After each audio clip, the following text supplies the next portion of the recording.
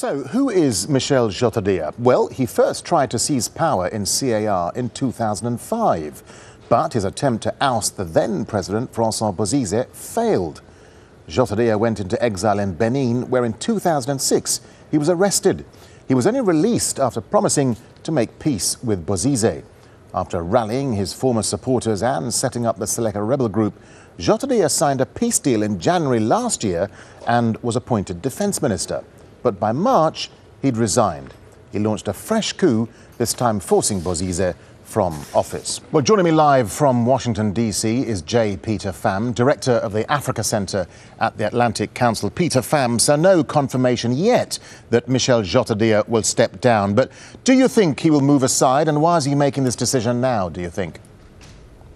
Well, he really has lost whatever minimal base he had in the country. The Seleka movement, which the rebels who helped bring him to power, he subsequently fell out with them and dismissed them. That's what actually helped precipitate the beginning of the violence at the end of last year. So he no longer has their support. He never had the backing of the predominantly Christian majority from the southern part of the country. So now he has no constituency. He is actually an obstacle to any progress toward a new transition to a possibility even of reconciliation in this country. And so most likely he's packing his bags and the summit will be the end of him. Yeah, I was going to say, what about the support of neighboring African countries, particularly Chad? I mean, regional leaders, as you say, meet to discuss withdrawing support for the beleaguered president. Yes, and Chad in particular is very important. President Idriss Déby of Chad not only was an ally of the deposed president, Francois Bozize, but Chad is one of the few countries that's actually got something in this fight. It has put troops into the Central African Republic as part of the African force to try to restore order. So they certainly have influence not only as a neighbor, but also as a country that has put its own forces in harm's way in the middle of this chaos. But the Central African Republic has had a long history of coup and counter-coup. So will his resignation resolve the long-standing political and religious issues that just won't go away?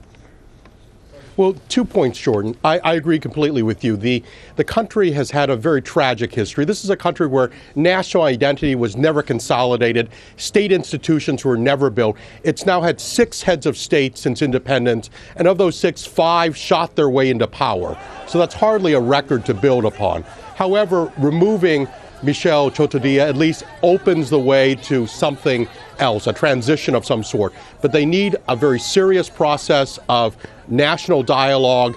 To some of the religious leaders, both Christian and Muslim, have actually been making some very heroic efforts in this regard.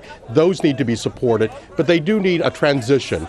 The worry, however, that I have, and I think others have, is that the African force that's being talked about, 6,000 troops, in a country the size of France and Belgium put together, is wholly inadequate for the task at hand. And so the international community really has to decide whether it really is willing and capable of stepping in, or whether it's going to permit a country that's located strategically in the heart of Africa, bordering on a number of very difficult areas, South Sudan, Sudan, Chad, and other places, to simply slide into chaos. All right, Peter Pham, thanks for talking to Al Jazeera. Thank you.